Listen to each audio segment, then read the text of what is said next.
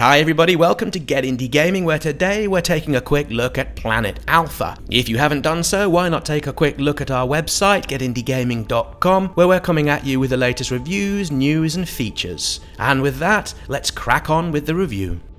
Planet Alpha gets going with you, a slightly elongated humanoid within a classic 1950s sci-fi looking spacesuit, limping slowly across a barren looking planet. You're alone and clearly not in the best of shape. A few scenes and a few minutes later, you collapse at the mouth of the cave, only to wake up a few moments later once more as fit as the proverbial fiddle. It's an odd start to the game, and if we're honest, the relevance of this to the story is never really explained. Over the course of a 5 or so hour playthrough, you tackle a fairly diverse and yet standard set of questions, such as the nature and cost of war, what sets biological entities apart from machines, and a few other queries in relation to nature and living ecosystems. Thankfully, Planet Alpha sets about these questions without delving into plain old navel gazing, something that's so very easy to do when tackling these topic areas. Developed out of Denmark by an ever so small group of developers, we are mightily impressed with how Planet Alpha looks. It's natural to compare it to, say, No Man's Sky, and yet for us, the artwork here with its low poly stylings certainly trumps the latter. You'll find yourself playing across barren deserts, ancient temples and deep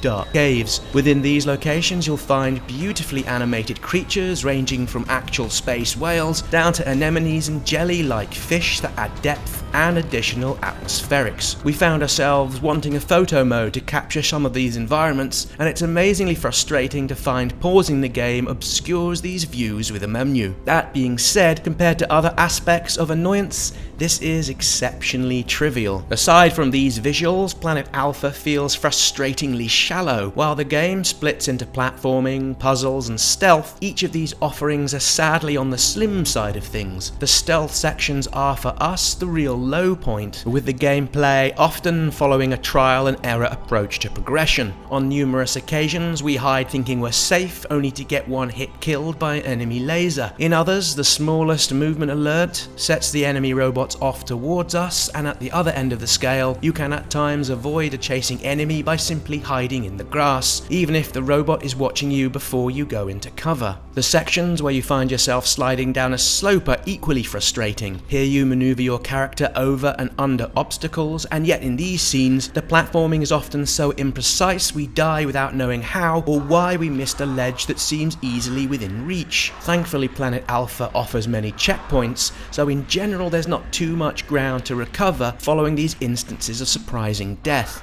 One other aspect which is so underused is the player's ability to change the time of the day to help puzzles. By turning the day into night, new plants emerge or paths once blocked become passable. It's a fairly unique attempt at something interesting, although in use this mechanic feels simplistic and falls somewhat flat. For example, mushrooms create a path to walk upon in hours of darkness, and come the sun they get eaten by a host of little critters. At times, feeling unsure of what to do to progress, simply hitting the day to night button is usually enough to figure out the way forward. Aside from the art, Planet Alpha doesn't really ever get going. While it asks interesting questions, the gameplay implementation based upon our playthroughs feels suboptimal throughout. We're happy to have played it, and sure, Planet Alpha looks great, and by that we mean really great, although we feel your time and waged earnings would be better spent on other things.